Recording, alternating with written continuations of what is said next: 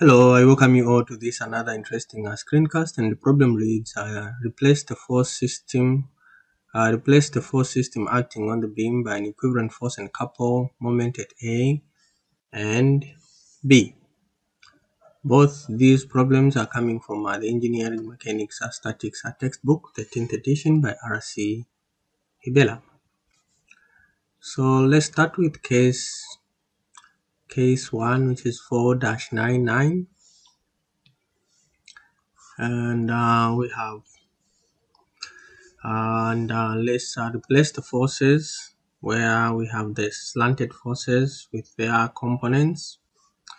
So we'll have a component there in that direction like so, right? And another component like so, okay, and then we'll have another component for that other one like so, and another component like so. Right, let's replace this with their magnitudes. So this is going to be equal to 1.5 1.5 cos 30, then this one will be 1.5 sine 30. This one is going to be equal to 2.5 times the rise, which is 3, divided by the hypotenuse 5, and then this one is going to be equal to 2.5 by the run, which is 4, divided by 5. Great. So let's start with the summation of forces in the x. Summation of forces in the x in this direction being our reference positive. So we are saying this is going to be equal to the resultant x component. So what do we have? We have a minus 2.5 by 4 divided by 5, then plus 1.5 sine 30. Therefore, FRX is just going to be equal to, where is my calculator? Minus 2.5 by 4 divided by 5 plus 1.5 sine 30. So this gives us a minus 1.25 kilonewtons. Then summation of forces in the y going up in our reference, this is equal to FRY, and this is going to be equal to minus 2.5 by 3 divided by 5 minus 1.5 cos 30 and minus 3. Therefore, FRY is just going to be equal to minus 2.5 by 3 divided by 5 minus 1.5 cos 30 and minus 3. So this gives us a minus 5.880 kilonewtons.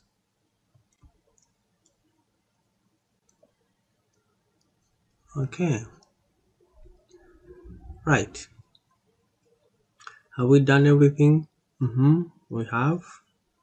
So minus 2.5 by 3 divided by 5 minus 1.5 cos 30 and minus 3. Alright, so let's find the resultant.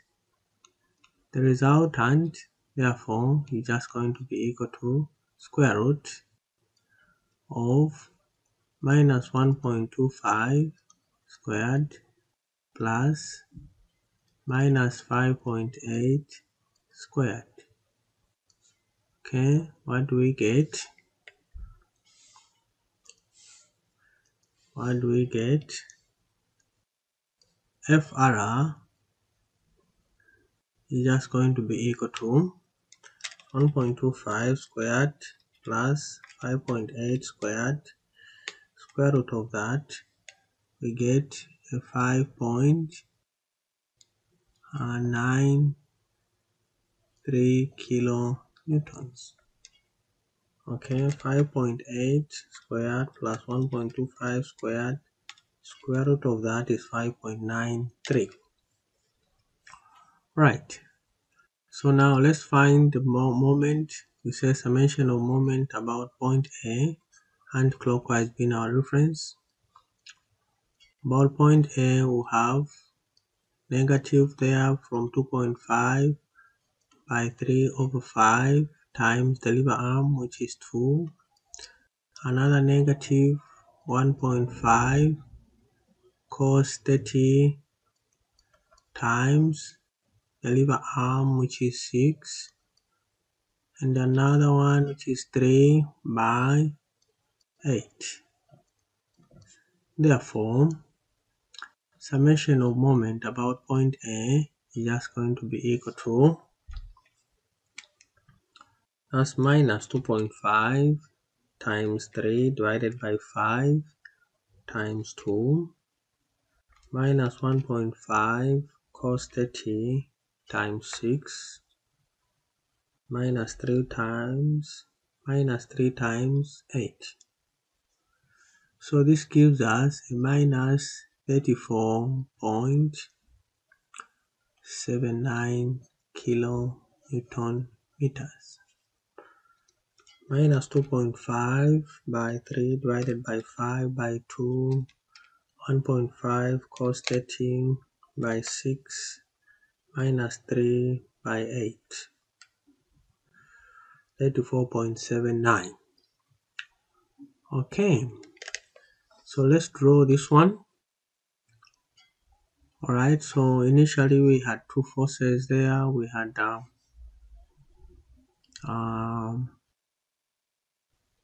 okay, it's fine, we are going to draw it. Let's draw it. So something like this. Before we draw it, we need the angle. So theta is just going to be equal to tan inverse of 5.8 change in y divided by the change in x. So these are both negative, but they'll cancel out. So let me just indicate FRY divided by FRX. Okay, we know already FRY and FRX, just feed them there. So we have negative 5.8 divided by negative 1.25. Tan inverse of that, we have a 77.84 degrees. So 5.8 divided by 1.25, the negatives will cancel, 77.84. So let's draw that quickly. So there we go. This part is B. We have a B there. So when you look at the components, we had FRY negative and FRX negative. So therefore the resultant will be like that. And we'll have the angle there, okay, which is a 77.84. Alright. So I'm just going to show the resultant. So the resultant is going to be something like this. Okay. Alright. And then I just want to extend this a little bit so that I'm able to draw the angle. So we have the angle there, and we say this is 77.84, right? 84 degrees. And this one, this is our theta, and FR is equal to 5.93 kilonewtons. And then we have the negative moment clockwise, like so. This point is A. So this negative moment, which is MA is equal to 34.79 kilonewton meters. So this is about it for this one. Let's go to case number 2. Case 4-100. For this one, FR will not change, right? FR will be the same. It will be 5.93 kilonewtons, and so is the angle. It won't change. It will be the same. Okay, it's only the moment that will change. Summation of moment about point B, and clockwise being our reference. So this will give us a positive moment 2.5, 3 divided by 5 by the lever arm, which is 6, and then we'll have 1.5 cos 30 times the lever arm, which is 2.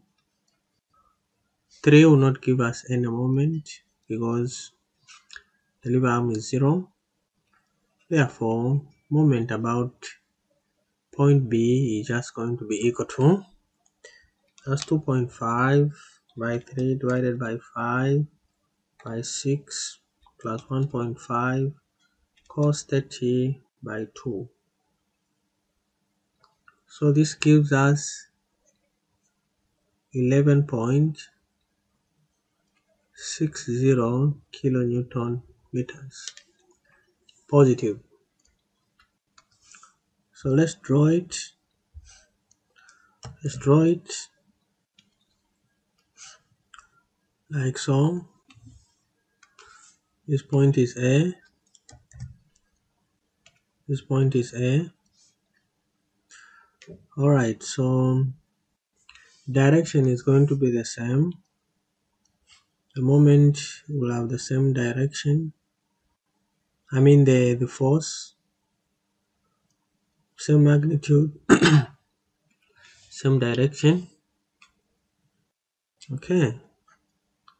So theta is just going to be equal to 77.84 degrees, and FR is just going to be equal to 5.93 kilonewtons, and the moment is anti-clockwise, so the moment is like so, and MB is just going to be equal to 11.60 kilonewton meters. So this point here is B, right? Of course, I just want to write theta there. I want to have it outlined. Alright, let's outline the solutions. We have the resultant force, which is common, both of them, case 1 and 2, and the angle is common to both of them. Then we have the moment, summation of moment about point A, which is negative or clockwise. Of course, like we said, the resultant force and the direction for the force are the same. We have a clockwise moment, anti-clockwise moment, counterclockwise moment, which is positive about point B. Right, this is about it, and I hope the video was helpful, and if it was, give me a thumbs up, like my video, continue subscribing and liking my channel. Bye bye, and see you in my next screencast.